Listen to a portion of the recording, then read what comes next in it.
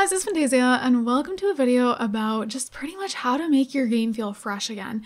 This is gonna hopefully make you just feel like the game is more new again, make you look forward to opening up your game and playing with your save, and just give you that feeling back like when The Sims 4 first came out, because The Sims 4 has been out for so long now and I feel like a lot of us are just feeling kind of meh. Even if we still enjoy The Sims 4, you know, it's just like that feeling is gone, especially when a pack hasn't come out for a little bit, or like, you know, the pack that recently came out was a stuff pack. You know, we haven't had like a big pack in a little bit, and I feel like a lot of us right now are just dying for something that really, you know, makes a big change with the game. So I feel like this will just help us in the meantime. And recently I did a video on ways to make The Sims 4 more fun, and this is a little bit different. I feel like this is just something, it just makes you look forward to opening up your game, kind of re-inspires you to play, at least for me anyways. So this may work for you guys or it may not, and you're going to be able to do this on PC or console and you don't need any mods, so anyone can do this, which is super nice. But before we get into it, we're gonna do our notification shout out. So this one goes to Taylor. Thank you so much for your comment. You made my whole entire day, honestly. Like, I appreciate you. Like, you made my whole week, to be honest. You're so nice. Thank you so much. And if you guys want a chance for me to notification shout out, all you gotta do is comment down below. So right now we're actually looking at a little save file, I guess, that I made on my laptop. I did transfer it over to my desktop for this video, but this is like my off-camera save file. So I'm just gonna show you guys. I'm just gonna click save as. So here it is. Here it just says save file. This is the main sim that I started with, which I do play with over here. I don't have the same CC over here, so just ignore that. But yes, so I just called it save file. Didn't name it anything specific since it's just my little personal save file. And pretty much what I have done is, some of you guys may have done this, but just in case you haven't, I just wanted to share it with you guys because it's helped me so much. Want to just play my game off camera more, which is really, really important. So as you guys can see, all these lots are changed. I'm sure you guys are of course familiar with like filling up new crust, changing out lots to just make it more fun, but take it to that next level. So be creative with the lots you place. So basically you can go into the gallery and place down anything. So when you're filling up new crust, you know, think of just places that you're going to want your Sims to go. You know, like think of like, oh, like I can put a dog park. I feel like I always forget about those type of things. So like placing a dog park down so you have like this fun, new, fresh dog park instead of just the one you're used to with the cats and dogs pack. You know, you have this different type of dog park that you can bring your dogs to. Place down different type of restaurants. Like this is a sushi restaurant. You know, it's like a little bit of a different just atmosphere. And then we have this Hell's Kitchen. You know, search up places that even exist in real life. Like search up McDonald's, Starbucks, Taco Bell. Search up those places. Red Lobster, all of these different places, just restaurants that exist in real life. A lot of people have built them. Makes you more excited to go and be in the restaurant because you're familiar with it in real life. So it's just more fun, I feel like. Then there's like this Lily Pond Nature Park, which is super fun. Try to find parks that have a lot to do. So for example, this has a roller rink and just more things to do at the park, because I feel like a lot of times parks don't really have much to do. Just kind of sit around and like play chess or something. And then place more pools. So this is great if you have seasons. Place down pools that have like things in the water and stuff like that. Like this one has floaties, and try to place down pools that have activities for everyone. So like toddler pools in there. They have maybe like the seasons water balloon fight thingy-mabob, the little bucket. Place down lots like that. Of course, if you don't have those packs, that's totally okay. Just work with what you got pretty much. You know, place down karaoke bars in other worlds other than San Myshuno that have more things to do than just karaoke. Honestly, try to find lots that have the ping pong table from Discovery University, or just have things in there from whatever packs you have. So you're doing more than just karaoke or just sitting at the bar. You know, there's a lot of things to do in there.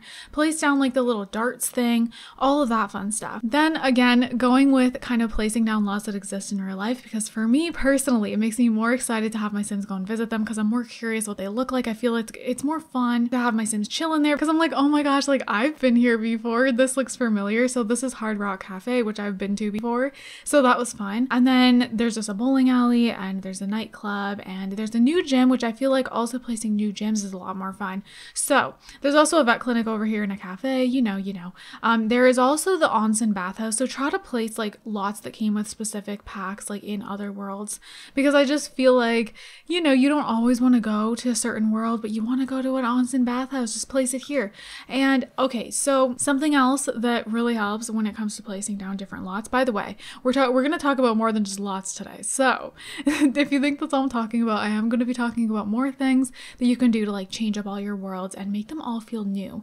So here I actually replaced all the existing lots that are usually here, and I don't know what it is, but doing that really helps me. So the lots that are always on this strip in Willow Creek and in Oasis Springs, I feel like I'm so bored of them because we've had them since the base game and they're just always the same thing.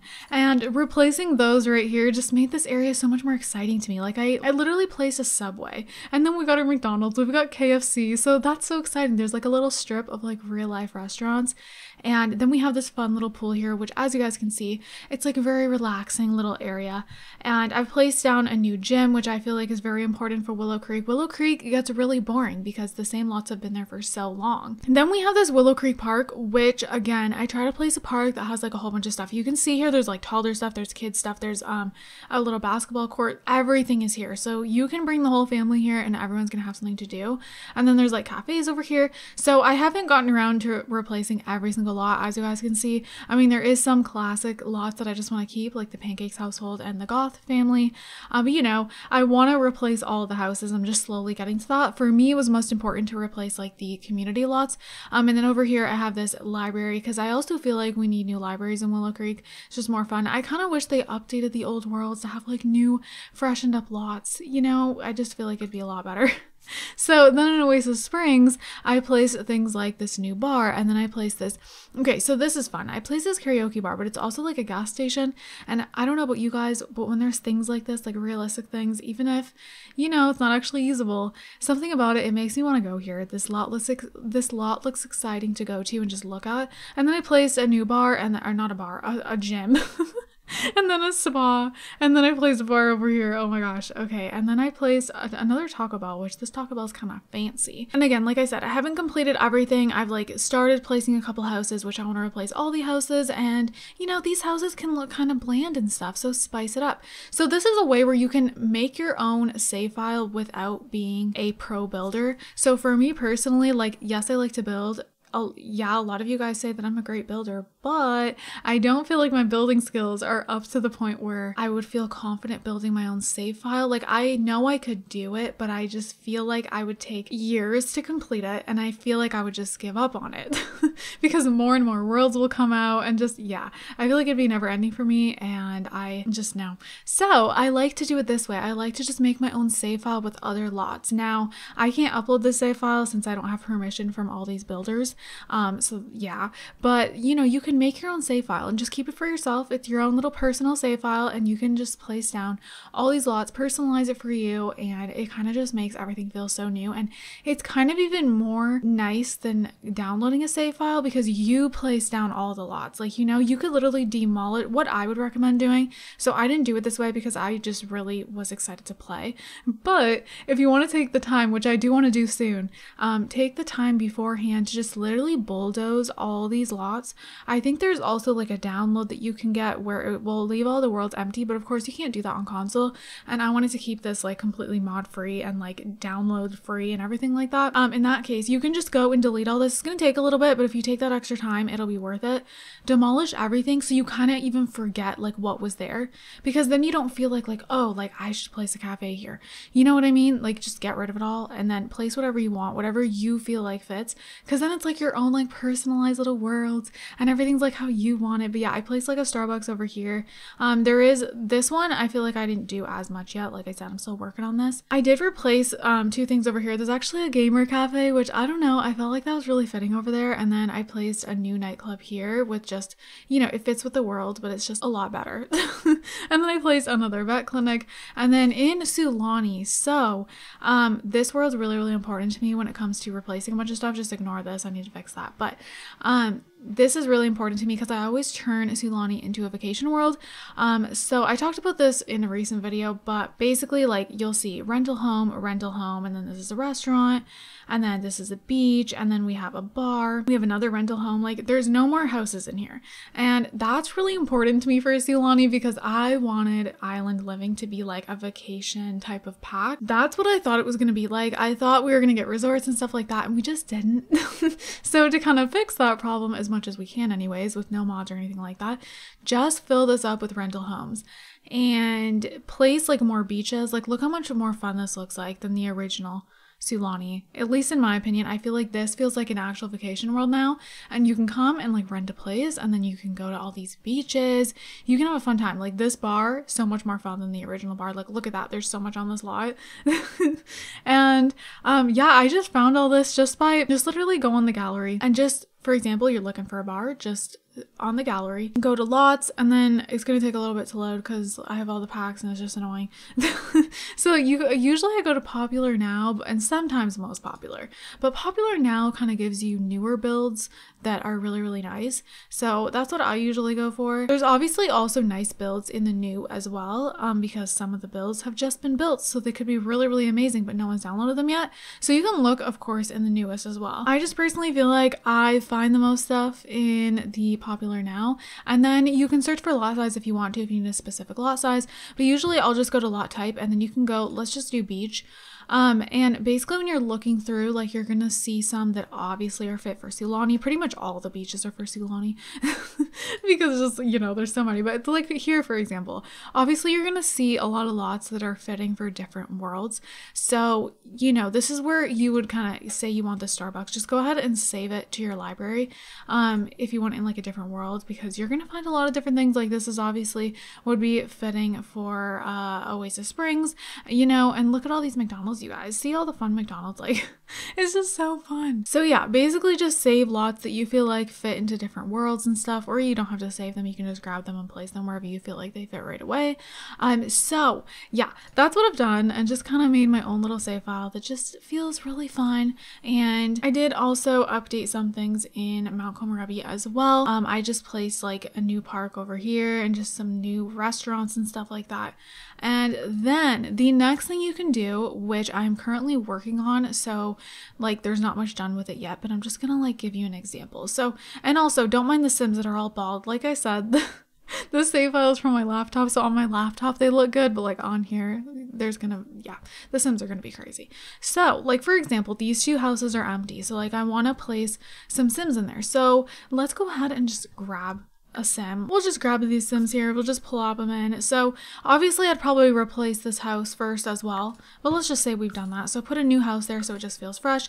And then the next step to just make it feel like, you know, really fun, like your own little save file. So obviously this family already kind of has like a little story, but make it your own. Erase this whole thing and just write up like your own little backstory. Maybe like, you know, maybe he has like a really heavy job where he's always gone all the time, and she's kind of like, it feels like she's a single mom when she's not, and she's trying to raise this little cute little bean, and he's always gone all the time. And you could kind of like make that work by like sending him on vacation all the time. Whatever you want to do, just make a storyline in here, and then when you load up into the family, make that storyline happen. So this is where it's kind of like Sims 2. So this is going to take you some time, but I feel like it's worth it. So set up all the households like how the Sims 2 was done. So if you guys are familiar with the Sims 2, basically you would load into like a family and they would already have like a little story going, and they'd have like memories and stuff like that. There's obviously no memory system in the Sims 4, but what you can do is like set them up with the careers that they want, or, you know, if they don't have a career, don't do that. Set them up with the skills that you want them to have, and you can go ahead and quickly get them some friends. You know, maybe they're friends with their neighbors. Like put Sims around that you feel like they'd be friends with. You know, the people living here, maybe they're like besties with. And then when it comes to the sentiments, this is going to be really important to kind of make everything feel good. So get some sentiments going. I don't know if there's any cheats for this. Obviously, you know, there might be. I've never messed around with that. If there's any sentiments like if there's any cheats. You can give your Sims, you know, different lifestyles though. So you can definitely do that. Give them some lifestyles that you feel they would have.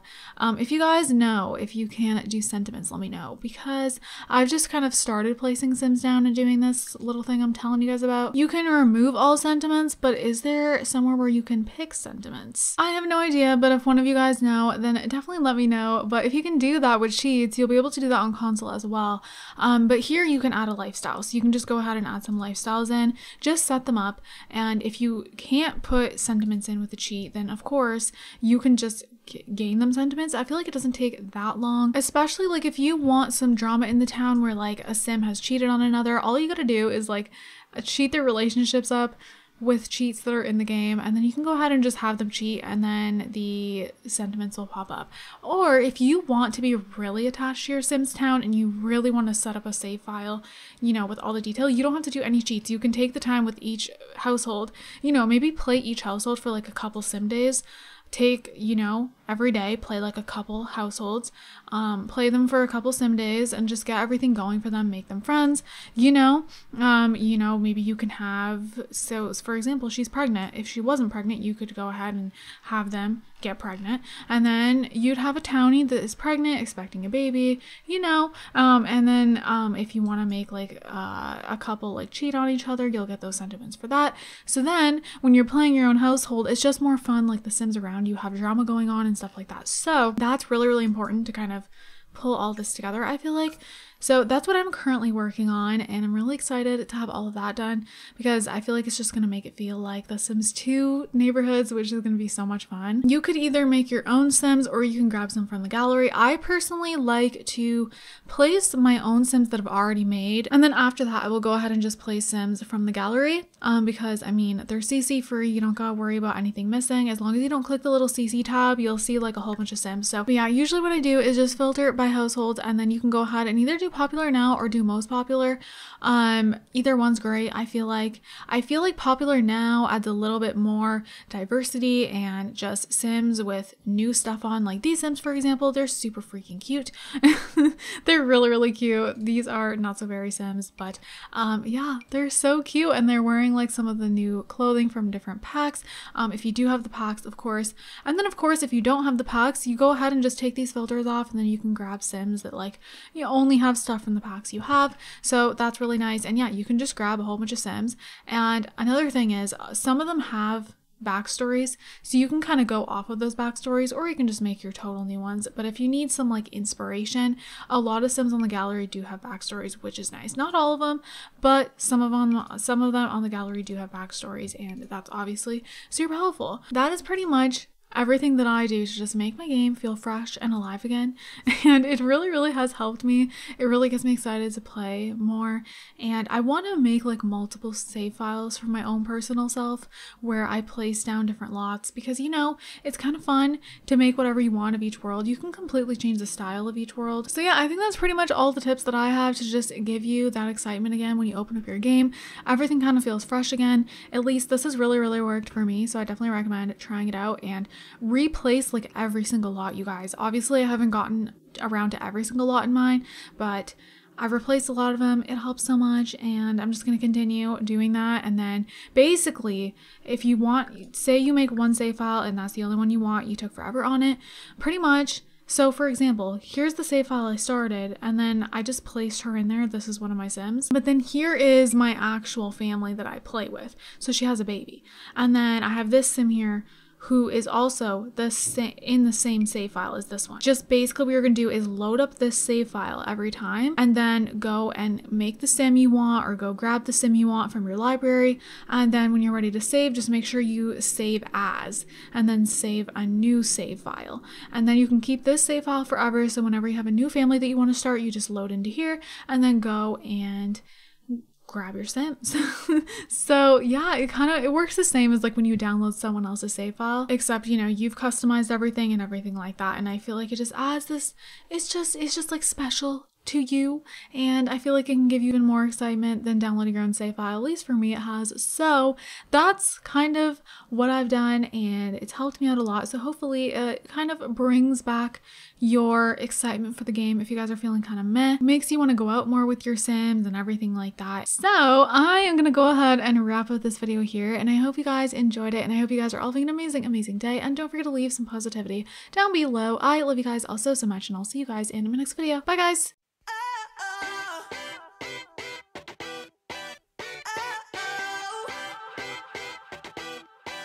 You gotta listen up, listen up. There's not a thing that I can't get from you. Boy, I don't need that much,